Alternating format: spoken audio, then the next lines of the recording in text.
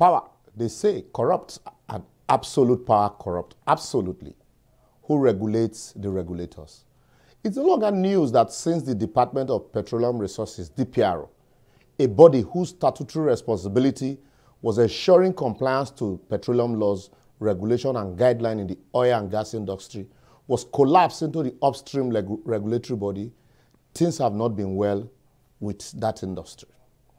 Apart from the confusion experienced by industry players as a result of the duplication of the regulatory functions of the authority and commission, also in an era when the government is running low on foreign earnings and our foreign reserve is depleting by the day, a regulatory commission that ought to be revenue generating rather than meet the revenue target is spending huge funds hiring consultants to do the job of trained staffs.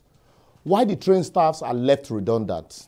Anyway, in Nigeria we did now consultants in a better way to chop money for Nigeria. EFCC, over to you. I don't know why we are this wasteful. The same DPRO that had hitherto exceeded its target even during COVID lockdown can barely meet targets now and nobody is asking questions. If we no fit get little things like putting round pegs in round hole in our regulatory system right, how we want to get politics right?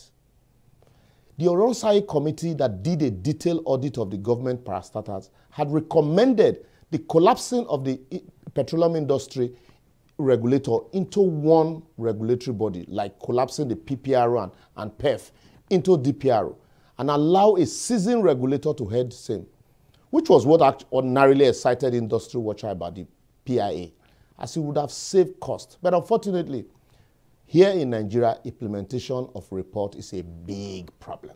So, the same government that is touting the toga of scaling down of government expenditure has rather created multiple inefficient regulators out of a single efficient one with increased management layer and the attendant increase in wages and costs because vehicles will be bought, offices will be created, salaries will be paid.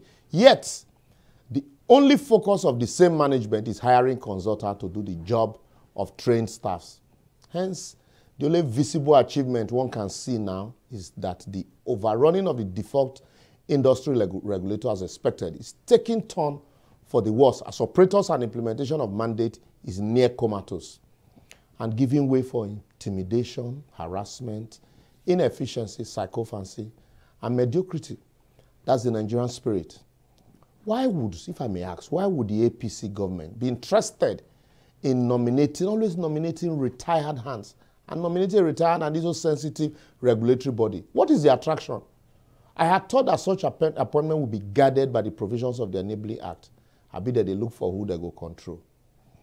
Why the staffs are complaining of redundancy and willing to ventilate their frustration, as you know, for fear of intimidation and sack, say work no day now. It was also alleged that the management was given a backdoor presidential approval to employ up to 50 persons, even though this job is not stated in their website because if you go there, there's nothing. They are not employing. The allegation that some persons have been given appointment letters even without going through any form of interview or test to show competence. And trust me, this is Nigeria now. That list now, government officials, children, politicians, personal friends, children, and a few persons from their constituency, and I go full there. One would have expected the union to be vociferous against this act in protection of their members when they pay check-up dues. But apart from ultimatum issued, which expired and nothing happened, nobody heard anything from them again. Even rumors arrived that their beautiful office, that edifice in Kofo Abayomi in Lagos, will soon be sold as most of the staffs have been moved to Abuja in a rented, unbefitting office. Government and wastage, I never see. One would also have expected the industry players to complain. But why would they complain when the union members are not complaining? Anyway, who complains in Nigeria where they are benefiting from a chaotic system? Since DPR is no longer regulatory, a lot of them are having a free day. So they'll just keep quiet. And Nigeria will do. I will therefore advocate that for as long as we continue to use inexperienced and retired hands to manage our regulatory commissions, while leaving out the young, energetic, trained and experienced hand to become redundant, we'll continue to experience the Japa phenomenon. And soon, our best hands will be all over the world, but here. It's already happening in various sectors. also, as bad as some aspect of the Petroleum Industry Act is, we still can make the best of it if we stick to the spirit and the letters of the law in implementing same. This man, no man attitude in all of the name, in all name of consultancy will not only destroy our remaining existing industry, but send our best hands away. I don't talk my own. That's our package for today. For more episodes, simply follow us on all our social media platforms showing on your screen. And I have promised, as Advocate General of the Federation, I will endeavor to bring you up to speed with happenings in the petroleum industry until things are done right there.